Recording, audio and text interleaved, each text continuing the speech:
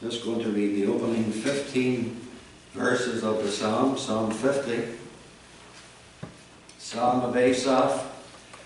Asaph, you may know, was one of the musicians, choir leaders, if you like to use modern terminology, worship leaders in the temple in the time of David and Solomon, and a number of the psalms are attributed to him.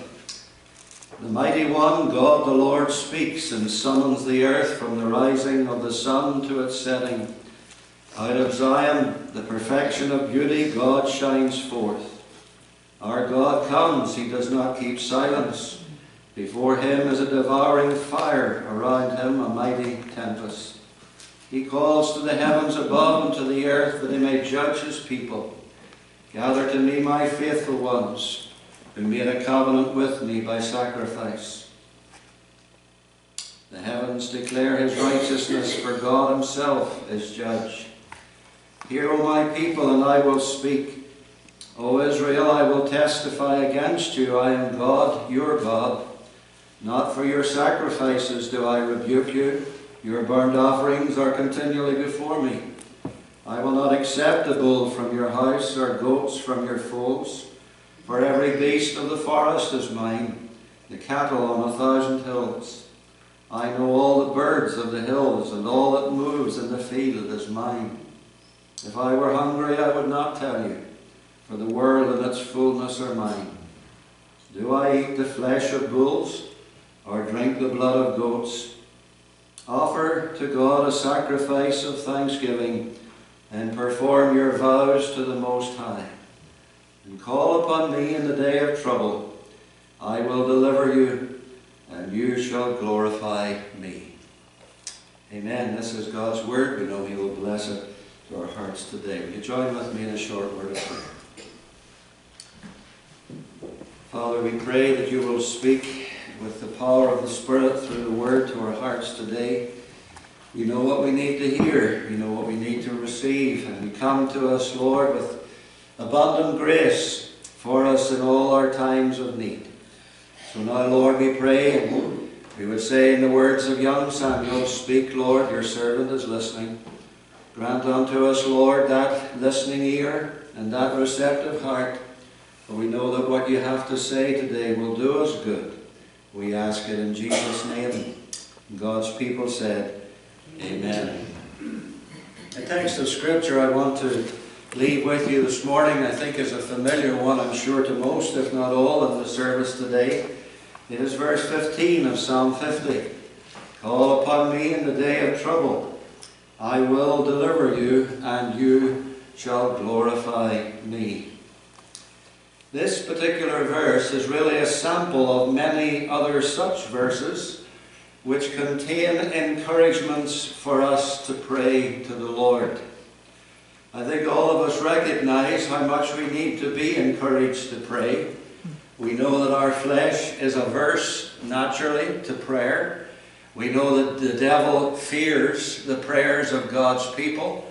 In the words of the poet and hymn writer William Cooper, Satan trembles when he sees the weakest saint upon his knees. For if there is one thing that the devil knows, and probably knows better than we do, is that there is a power when God's people are in touch with God. There is a power not in the act of prayer itself.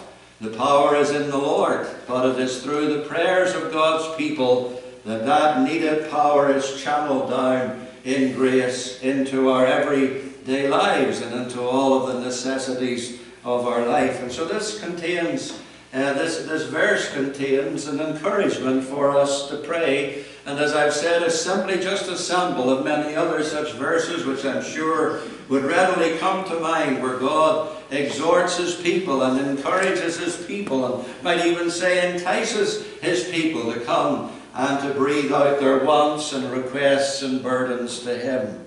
This particular sample is simple. There's nothing very difficult for us to understand. It's very straightforward for us. Call upon me in the day of trouble. I will deliver you, and you will glorify me. Of course, the question we have to ask right off the bat is this: to whom is this particular command and consolation address. What is the scope of this verse? You know, we have a little chorus which sounds very spiritual when we first hear it sung, but actually it is erroneous. And it goes something like this: every promise in the book is mine, every chapter and every line. Well, that sounds very nice, but it actually isn't true. Every promise in the book is not ours.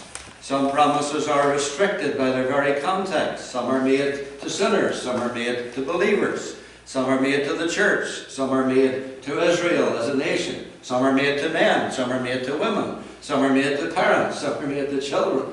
So every promise in the book is not ours. But that doesn't mean that we are in any way impoverished. The Bible says in the words of St. Peter that God has given unto us exceeding great and precious promises, that by these we might be made partakers of the divine nature. There is a multitude of promises given to us as God's people in the Scriptures, and we can say without any fear of contradiction that this is one of them. How do I know? If you look in the context, look up the chapters, Psalm 50, and look at verse 5, for example. He says, gather to me my faithful ones. This is the ones to whom he is speaking. And then he says in verse 7, hear my people, and I will speak. And he says, O Israel, I will testify against you. And you say, aha, but here's the promise that is made to Israel. But I want you to remember this morning that you and I, according to St. Paul in his letter to the Galatians, that we by faith are the children of Abraham. We are his spiritual seed. And though we are not naturally of Israel as a nation, we are certainly the children of Abraham by faith in Jesus Christ. We are, in the words of Galatians, the Israel of God. And so therefore we can say, here's a word to us. You can say this as an individual Christian this morning. Here's a word from God for me today. Call upon me in the day of trouble. I will deliver you, and you will glorify me. Just 4 simple points. As I say this, there's nothing terribly complex about this verse. It's straightforward and simple. We're going to look first of all at the period of which he speaks. He calls it the day of trouble. And secondly, we're going to look at the prescription that he gives. Call upon me in the day of trouble. And then we're going to look at the promise that he issues. Call upon me in the day of trouble, I will deliver, or as the word can also be translated, I will rescue you. And finally, we're going to look at the product of all of this. When we call upon the Lord in the day of trouble and he delivers us, what's going to happen as a result? He says, you will glorify me. So there's the outline, 4 simple words: the period, the prescription, the promise, and the product. First of all, the period. He speaks of the day of trouble. It's interesting when you go through the Bible, and I was doing this actually yesterday as I was meditating on the message for today, how often this expression, especially in the Old Testament, is used. The day of trouble. For example, David said in the Psalms, in the day of my trouble, I sought the Lord. We will look at other verses as we go on, but you find this occurring over and over and over again.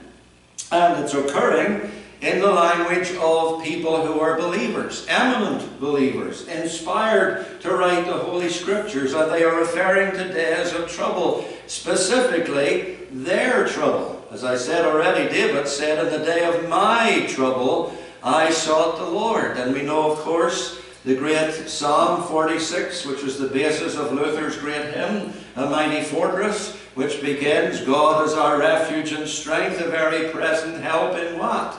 In trouble. So the Lord has a lot to say about trouble and times of trouble. Of course, when he talks about the day of trouble, he's not literally talking about a 24-hour period. This is just a kind of expression which refers to a time or a season of trouble. The word trouble can literally also be translated distress. So here's a word from God for us as God's people at such a time as this. A period of distress, a period of trouble. And And we can immediately see that the people of God, the Lord's own people, the one whom He defines as His faithful ones, or if you're using the King James Bible, verse 5, it says, gather my saints together unto me. So He defines these people to whom He is speaking as His saints, His faithful ones, His people, the Israel of God, the entirety of all of those who know Christ or ever will know Christ. And He's speaking to them about times of trouble. What is the inference? Simply this: the Christians in their lives will have days of trouble. The Christians will not be exempt from times of trouble. And why is that? Why is it that these seasons are to be expected by us? You remember when Peter wrote his epistle, and of course he was writing in a particular context, but he was writing to Christians who were suffering very severe persecution for their faith. And he said to them, do not think it strange. Do not think it strange concerning the fiery trial that is to try you, as though some strange thing happened unto you. Don't be amazed at this. Don't think it shouldn't happen. This is something rather that we should expect. We're going to expect, and we need to expect, days of trouble. Why? Well, very simply, because we live in a world that's broken. We live in a world that is still experiencing the effects of the fall back in Genesis chapter 3. Paul speaks as he writes to the Romans, I think it's the 8th chapter, when he uses a word frequently. He talks about groaning. He talks about us groaning within ourselves. He talks about the Spirit of God groaning within us. He also talks about creation groaning. The whole creation is groaning. Why? Because the shalom of Eden, that word shalom that we almost often find translated in the Bible as peace, which certainly includes that, but it's more than that. It speaks of everything working together in harmony. And all of that harmony, that shalom, was fractured by the entrance of sin.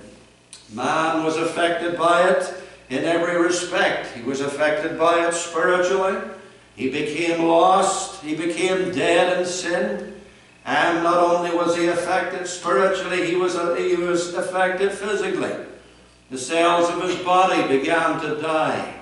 That's an ongoing process, by the way, for us. We are dying creatures. That's why we experience sicknesses. That's why we will eventually die physically. All of this is a result of the entrance of sin into the world. The world around us is completely broken. And just, if you want evidence of that, just listen very briefly to one short news bulletin on any channel you like, and you will hear evidences of the brokenness of this world in which we live. The evidences and the effects of sin are everywhere. And we, as the people of God, though born of His Spirit and washed in His blood, though made partakers of the divine nature, as we saw when we looked at the series on the fruit of the Spirit, we still have our flesh, our sinful flesh, the flesh of which Paul said, in me, that is in my flesh, there dwells no good thing. And there it fights. It fights against the Spirit.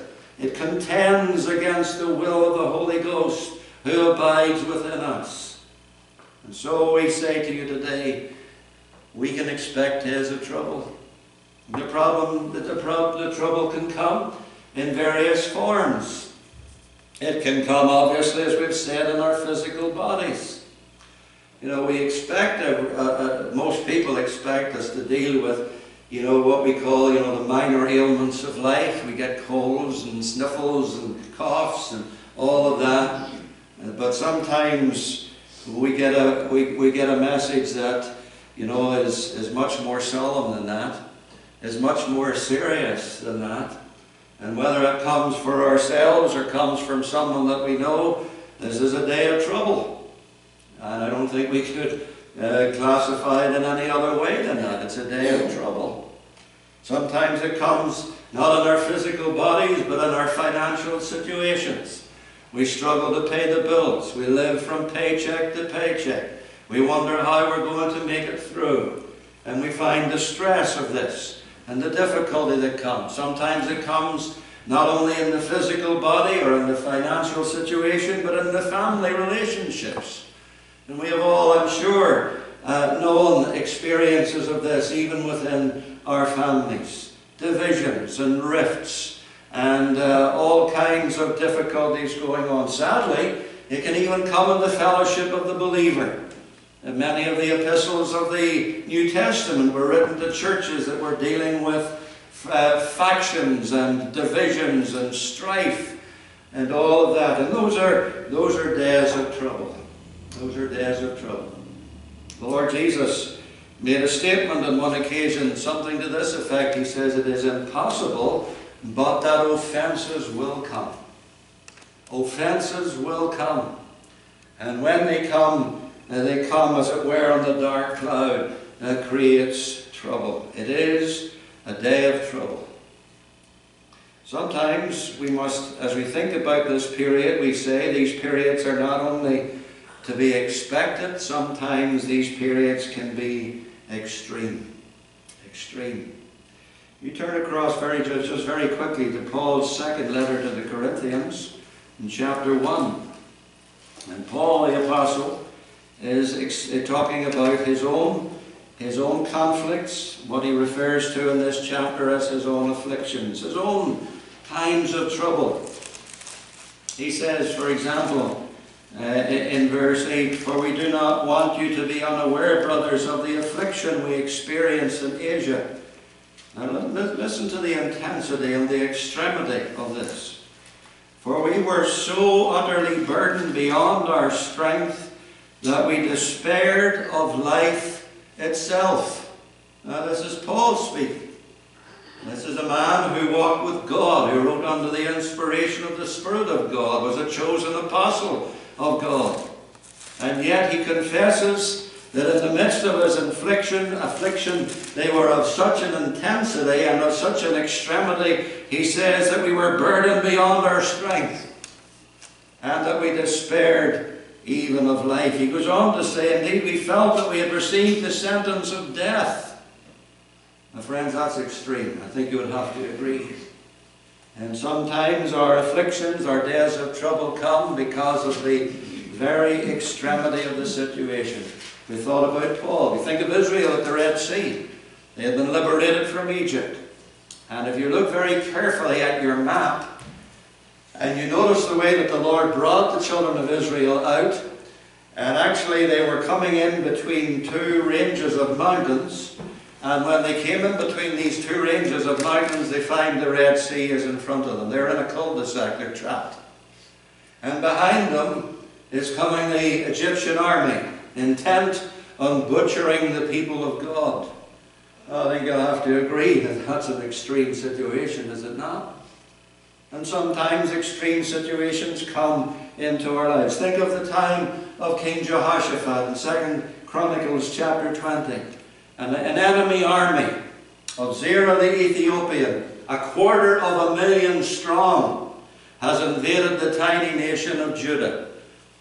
The nation of Israel today, modern Israel, is only about the size of the Principality of Wales in the United Kingdom. Very small geographical area. But back in those days, we're not talking about the entire geographical nation. We're talking about just the nation of Judah, very tiny.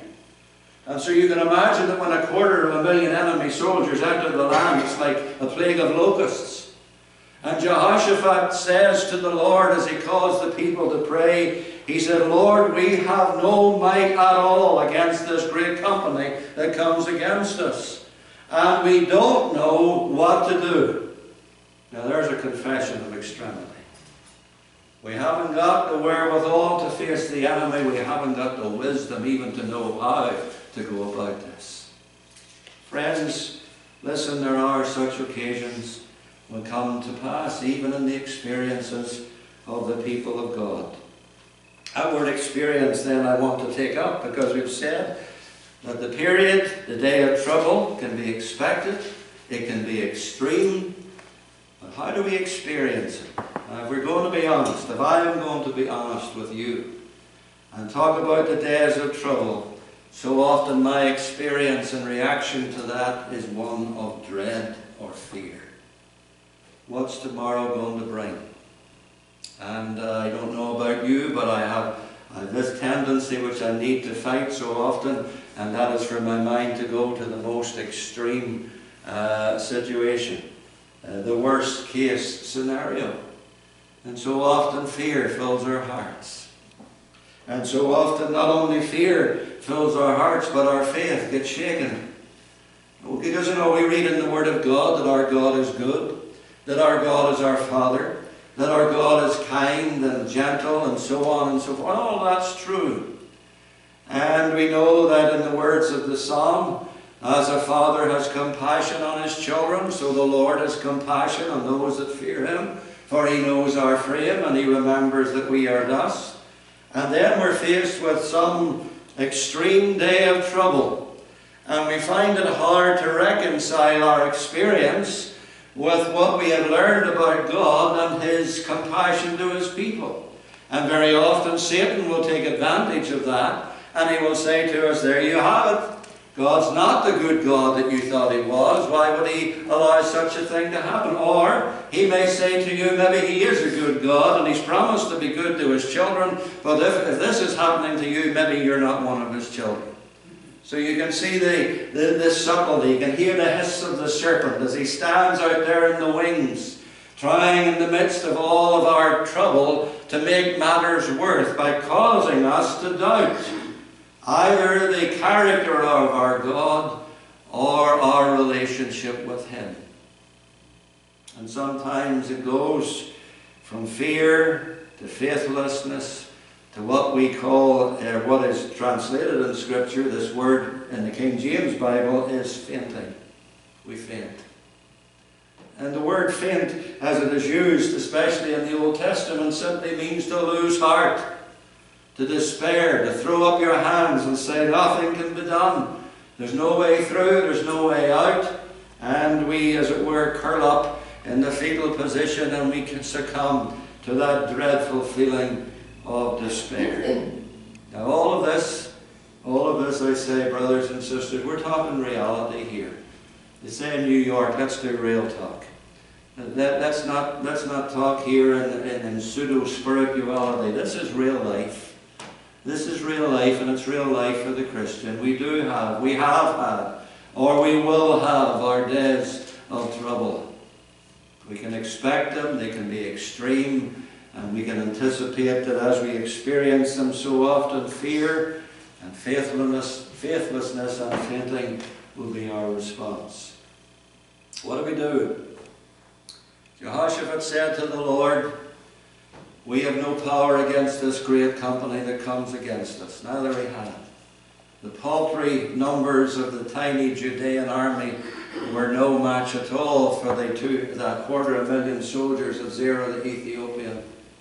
He said, Lord, we don't know what to do. Isn't it wonderful? Isn't it wonderful that at a time like that, the Lord tells us what to do? And here it is in this verse. Here's his prescription. What do you do in the day of trouble? He says, call upon me. Call upon me in the day of trouble. No matter how extreme that situation might be, call upon me in the day of trouble. You say, I don't know what to do. Thank God the Lord will tell you what to do. And inevitably and invariably what he says in his word is, bring this situation, however grievous it is, however impossible it is, however extreme it is, bring it to me. I love the old chorus that we used to sing, where can I go but to the Lord? And thank God the way is open for us. God has given us the warrant, the authority of his own command. He says, come to me, call upon me. And if God gives you that command is your right. That command is your authority. You can go to the Lord and say, Lord, here I am. Why are you there? Because you called me, Lord. You told me to come. Your command is my authority. And if he has given us the warrant, we can experience a welcome. We'll know he'll not drive us away. Why would he call us to call upon him if he had no intention of listening? If he had no intention of bowing down his ear to hear the groaning that cannot be uttered? If he had no intention of reaching out his mighty arms of power and grace to help us? Call upon me in the day of trouble. And let's remember who is saying this. Go back to the very first words of the psalm. The mighty one, God the Lord, speaks. That's who's saying this. The mighty one, God the Lord. You'll notice there in your Bible that the word Lord is written in entire capitals. That means that in the Hebrew language it's the word Yahweh, or the word Jehovah, as some would prefer. And that's the word that is used in Scripture to teach us that God is omnipotent, that God is self-existent, that God is unchanging, and that God is the covenant-keeping God of His people. This is the one who says, call upon me. Call upon me in the day of trouble. What can we infer from the very fact that the Lord is telling His people in their day of trouble to call upon Him? Well, we can infer, first of all, that He is cognizant. He knows, He's aware of where we're at and what we're going through. Sometimes we don't know that ourselves. Sometimes we are ignorant of the full extent of all of the difficulty that we face. We can only see a part of it. God can see it all. He can see it all. There's a word that is used in the Gospel of John by our Lord Jesus Christ concerning His flock, His sheep, and every one of them. And we could go past it so easily and so quickly, but when we meditate upon it, how full it is of great comfort for our souls. He says, I know my sheep. He knows us. He knows everything about us, and He knows what we're at and what we're experiencing and what we're feeling. He can diagnose, as the great physician, exactly the full extent of the trouble of our souls. He is cognizant. He knows it fully. He knows it perfectly, because He is the God who knows, as Scripture says, the end from the beginning. The God from whom nothing is hidden. All things are naked and open, says the Scriptures, before the eyes of Him with whom we have to do. So the Lord is cognizant when we're in the day of trouble. He looks down on us and He'll say to us, I know. In the book of Exodus, when the Lord appeared to Moses at the bush that burned and was not consumed, you know what He said to Moses about the people in Israel? He says, I know their sorrows. I know their sorrows. He knows. But it's one thing to know and be cognizant, it's another thing to care. But the one who says, call upon me, does so because He's not only cognizant of where we're at, but because He has compassion on us in our need. Oh, isn't this a beautiful thought for us to just pause and think about this morning? Our Lord Jesus, in the days of His earthly ministry, how powerfully and how continually He revealed His compassion. He did it for the sick. He did it for the suffering. He did it for the sorrowing. Yes, and He even did it for the sinful. Compassion and care. And here the Lord is talking about His own people. The people whom He loves. The people for whom Jesus suffered, shed His blood in sacrifice and died upon the cross of Calvary. The one of the people of whom He said, I have loved you with an everlasting love. These are the very same people that the psalmist spoke of when he said, as the Father has compassion on His children, the Lord has compassion on those that fear Him. Brothers and sisters, today we belong to a God who looks upon us with compassion in our troubles. Compassion. There's a beautiful verse over in Hebrews chapter 4. And it says this in verse 15 concerning our Lord Jesus as the high priest.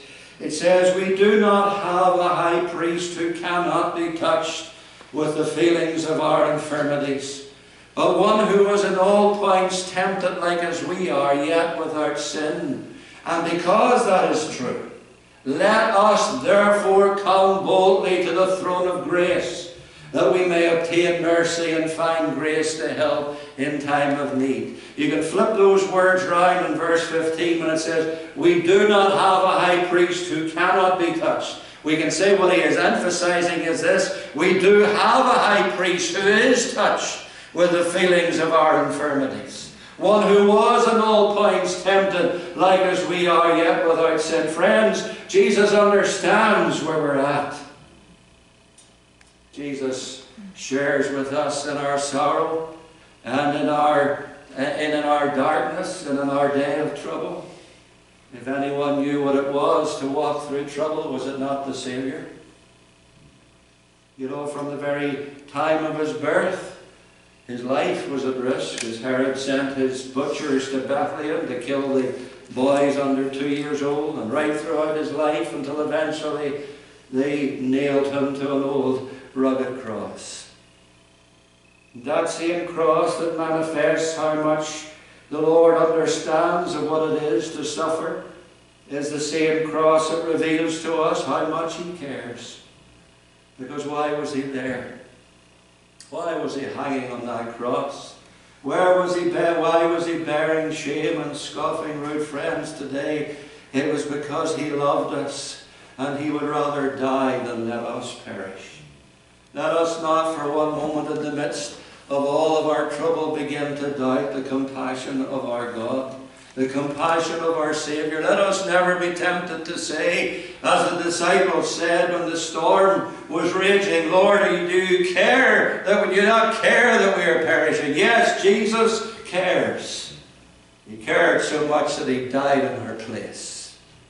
And having done that most extreme act of self-sacrifice, will he abandon us now in the day of trouble? Oh, his compassion is still the same. He knows our sorrows. And his prescription is, bring it to me. Call upon me in the day of trouble. I know where you're at. I know what you're going through. I know what you're feeling. And I care. My heart beats with compassion towards you, a compassion that will never fail and will never falter. And we can not only infer from this command or prescription, call upon me, that he is cognizant of our need and compassionate towards our need, but that he is in control of all things. Oh, friends, today, what would be the point in the Lord telling us in our day of trouble to call upon him if he could do absolutely nothing about it? No, the very reason why he tells us to call upon him is because he's the only one who can do anything about it. I was struck this morning, I was looking again through Psalm 107, and you can read this up in your own time, but it gives situation after situation after situation where people were brought to an end of themselves. In fact, it talks about people being brought to their wits' end. And when they're brought to their wits' end, they call out to the Lord in their trouble, and he answers them. Isn't it a sad reality, friends? And as I say, you may have gathered, I'm very much preaching to my own heart this morning, as well as to yours. Isn't it a sad reality that it is only at times when we are at our wits' end, when we know we have no power, when we know we haven't the wisdom to know what to do, that we then turn to the Lord? But even when that's the case, and the Lord knows that's the case, he will not reject us. He will not refuse us. He will welcome us with gentleness into his arms, into his court, and he will listen with the heart of a compassionate Father. So you have the period, the day of trouble. You have the prescription, call upon me. And then thirdly, you have the promise. Call upon me in the day of trouble, I will deliver you. Or, as we say, it is the word deliver can mean rescue. I will rescue you. Oh, we're beginning to get a little bit of light of hope here, are we not? In our day of trouble. God has said, call upon me. Fine, we call upon the Lord. In our weakness, with our stumbling words and our lack of being able to articulate what we're thinking or feeling, never mind. Jesus understands. And then he says, if you call upon me in the day of trouble, I will deliver you. A very simple thought to counteract the devil's lie, and it's this: that prayer is not a vain thing. Prayer is not a futile exercise. Prayer is not simply going through a little bit of psychological therapy to help you to feel better. The great C.H. Spurgeon, the Baptist minister of the 19th century in London, he preached a sermon on prayer, and the title of his sermon was "Prayer is Certified of Success." Prayer is certified of success. Now, I need only to say that for you to recognize today that that's something that the devil will challenge repeatedly. What's the point? What's the point? Will often come through our minds. And the devil, whatever he is, he's not stupid. He'll know how to use the circumstance, and he'll know how to use all the nice theological sounding arguments to try and persuade us. And he will try to persuade us. Remember who he is. He is the father of lies, Jesus said. And that's all he does. He lies and he lies and he lies. He can't help himself. He is a compulsive liar. And one of the things that he lies most about is the character of our God and the truthfulness of his word. And he who is the father of lies tries to convince us that our Father, our Heavenly Father, is like him, that he is a liar.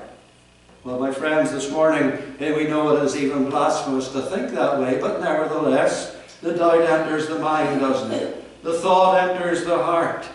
Listen to these words from Isaiah 45 and 19. The Lord is speaking to his people. Isaiah 45:19, he said this, "I did not say to the offspring of Jacob, seek me in vain."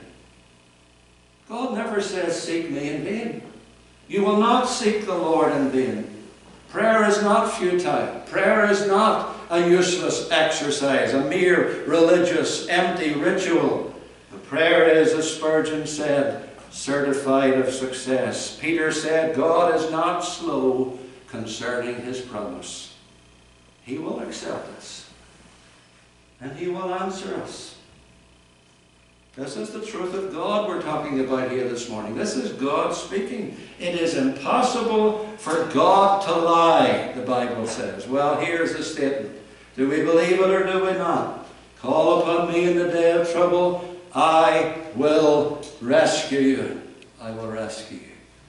Now, I know the questions that are coming up in your mind. Okay, you've said that God has called us to call upon him, and to call upon him in the day of trouble, and that God has given us this assurance that if we do call upon him in the day of trouble, that he will rescue us. Now, I'm sure that many of you are starting to think this morning, well, wait a minute.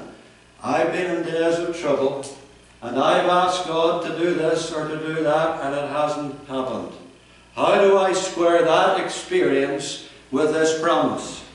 Okay, well, that's a very good question. The question comes down to this. What is the nature of this deliverance? What is the nature of this rescue that the Lord guarantees that he will bring if we call upon him in the day of trouble? If you go through your Bible, read it very carefully, you will discover this, among many other things, that the Bible has detailed for us, recorded for us, a whole series of divine deliverances, a whole series of divine rescues. God is always making himself clearly out as the deliverer and the rescuer of his people, but if you look at each and every one of them, you'll discover that the manner of his deliverance and the moment at which he delivers vary considerably. Let me show you this. I talked earlier on about Jehoshaphat.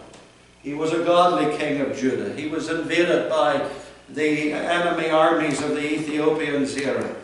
He confesses to God, I don't know what to do. We have no might at all against this great company, but our eyes are upon you. All right, the Lord says, gather your army together. Go out to meet the enemy. Ahead of the army, we're going to put, of all things, not tanks and artillery, but a choir. A choir of Levites and priests. And they will play on their instruments and they will sing. Give thanks unto the Lord, for he is good, for his mercy endureth forever. I don't think any military commander ever devised such a plan as that. But out they went. And you know what happened? When they got to the encampment of the Ethiopians, God had already acted. And God had caused them to turn their swords one against another. And there was no battle at all for Jehoshaphat to fight. That's a deliverance, is it not? That's a rescue. You know, God can do that. He can take away that which is the source of our trouble. He can still the storm, as he did for the disciples when they were so terrified of being drowned in the lake of Galilee. The Lord can do that. But the interesting thing in Scripture is this: He doesn't always act in that way. His ways are various. Let me refer you to another instance. The Israelites at the Red Sea. There they are in the cul-de-sac. They're trapped. Mountains on the right, mountains on the left. The Egyptian army is behind them, and the Red Sea is in front of them, and they panic. And you'll remember the words of Moses: stand still and see the salvation of the Lord. So what did the Lord do? He took away the Red Sea? No, he didn't. But he made a way through it. And sometimes the Lord does that for us, brothers and sisters. That which appears to us to be the cause of our dread, the impossibility that we cannot get around, God will provide a way through. That's a deliverance, isn't it? That's a rescue. Then let's come across to the book of Daniel. And in the book of Daniel, you have two instances, in chapter 3 and in chapter 4, of God's people, and it's a day of trouble. One of them is the story of the three Hebrew children, Shadrach, Meshach, and Abednego. The other is the story of Daniel himself. Stories well known to us. And of course, in both instances, it's a day of trouble because for their faith in their God, they are going to face death itself. Daniel is threatened with being cast into a den of lions. Shadrach, Meshach, and Abednego are being threatened with being cast into a flaming, fiery furnace. Now, how did the Lord intervene in their case? Were Shadrach, Meshach, and Abednego not cast into the fiery furnace? They were. They were. In other words, God didn't just magically, as it were, if I could use that term in a very loose sense, extinguish the flames. They were there. They were in the fire, really in the fire, literally, physically in the fire. We could say that the day of trouble was right there. They're in the fire. But you notice what happened? When the godless king looked in, he says, I thought we put 3 men into the fire, but I see a 4th. And he's like unto the Son of God. The Lord himself stood with them in the midst of the fire. And you know, when Nebuchadnezzar said, okay, bring them out. So they bring them out. And you know, there isn't even a smell of smoke about them. Not only did the Lord stand with them, but the Lord preserved them in the midst of the fire. Now, I put that to you. Isn't that a deliverance? Well, the fire was there. The fire was real, and they were in it. And brethren and sisters, this is something we can say that God always does. No matter what fire you and I find ourselves in, the day of trouble, we can be absolutely certain about this. We're not standing there alone. I will be with him in trouble, says the Lord in Psalm 91 and verse 15. You can underline that in your Bible. Psalm 91 and verse 15. God says, I will be with him in trouble. Isn't this something that begins to give our hearts a little bit of encouragement, a little bit of strength, a little bit of hope? That whatever the day of trouble is, and sometimes Satan will try to convince us, you're all on your own, the Lord has left you to your own devices. What a liar Satan is. Jesus said, I will never leave you or forsake you. Not even when you're in the middle of the day of trouble. Not even when you're standing in the midst of the fire. I'm going to be right there with you. And then we think of Daniel. Likewise, he's threatened. His life is threatened. You pray to this God of Israel, contrary to the command of the king, you're going to be cast into a den of lions, or should I? Yeah, a den of lions. Not a lion's den. There's a difference. The den of lions, the lions were in it. And the lions were real. And the den was real, and Daniel was in the den with the lions. No, he used to sing it. Maybe you know it. Daniel was a man of prayer. Daily he prayed 3 times, even when they had him cast in the den of lions. In the den, fear could not alarm him. God shut the lions' mouths so they could not harm him. Oh, he could have stopped them getting into the den to start with, but no, he's in the den. There's the day of trouble. Well, what's happening in the day of trouble? Daniel himself said, as he called out to the king, he says, the Lord has sent his angel. The Lord has sent his angel, and the lions' mouths have been closed, and I am unharmed. Right in his day of trouble. Isn't that a deliverance? Friends, this is something that the Lord will do for us. You and I can know this, that no matter what the future faces, no matter what the future holds, not only will the Lord stand with us in that day of trouble, whatever it is, but he will strengthen us. He will strengthen us in the midst of the trouble. Psalm 138 and verse 3. In the King James translation it reads like this, in the day when I cried, you answered me and strengthened me with strength in my soul. The Lord didn't remove the day of trouble. He didn't take away the circumstance. But there he stands with us in the midst of it all, and he strengthens us to face it. And I put it to you, that's a deliverance.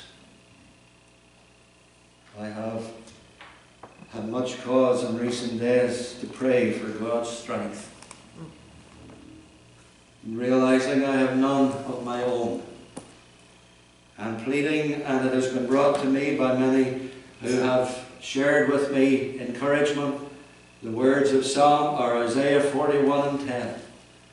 Fear not, for I am with you.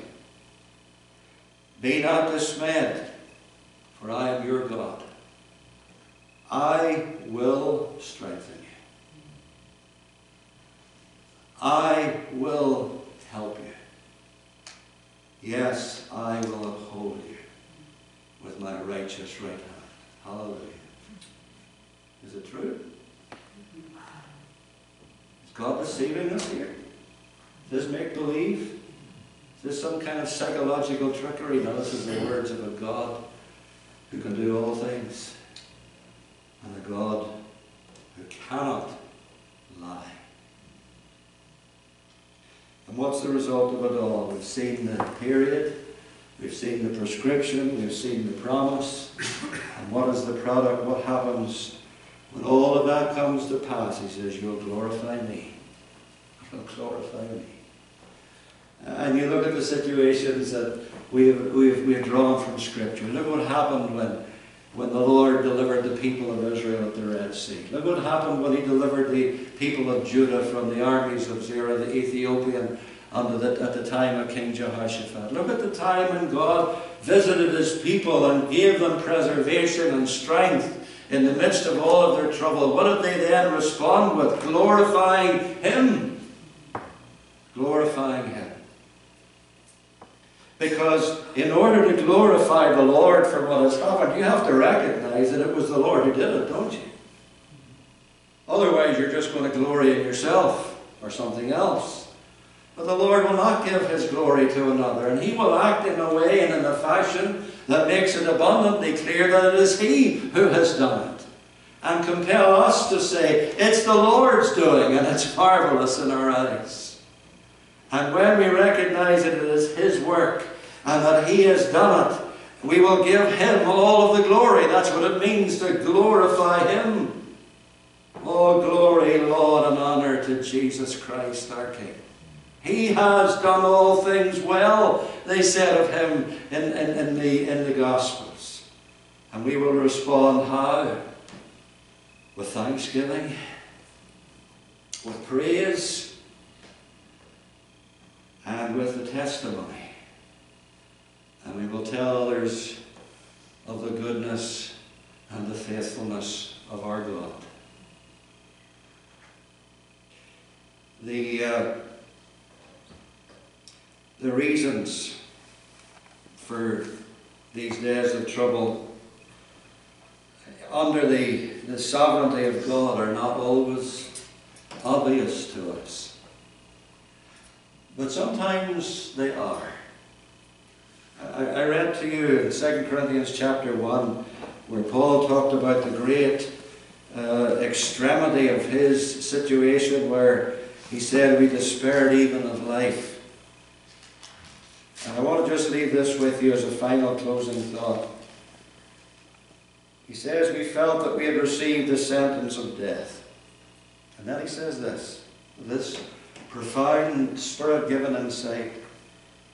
But that was to make us rely not on ourselves, but on God who raises the dead. Though the situation, Paul says, was of such intensity, such extremity, that we didn't, we despaired of life. We were just in a case of absolute hopelessness. But he said that's the reason why it happened. That we might rely not on ourselves, but on God, and more importantly, on God who raises the dead. So that in the midst of the day of trouble, among the other reasons, some of which we will not know until we see the Lord face to face. Let's be clear about that. Job was never told by the Lord why he suffered as he did. And when he asked the Lord a whole series of questions, in effect the Lord said to him, I'm God and you're not. We know that. We know that's all true. But sometimes we recognize that we're put into a situation which is of such an extremity, where all around, as the hymn writer said, and all around my soul gives way. Our natural proneness to rely on ourselves is something that the Lord is dealing with. Paul says this was the reason for this affliction. It was to teach us not to rely on ourselves, but to rely on a God who raises the dead. And the Lord wants to prove to us that he is reliable. Has he not said, call upon me in the day of trouble. I will deliver you. You will glorify me. Let us God grant us grace to hold on to that. For if we're not in the day of trouble now, the certainty is that we will be. We will have these times. May God remind us of his constant abiding grace and faithfulness. In the midst of the fire, he will be with us. Let us pray. Father, we thank you for your word. Thank you for your grace. Thank you for your faithfulness. Thank you for your promise. Remind us of this constantly, moment by moment and day by day. Help us, Lord, not to faint in the day of adversity, but to run to the throne of grace and into the arms of a loving Father who will help us and protect us. We ask this in Jesus' name.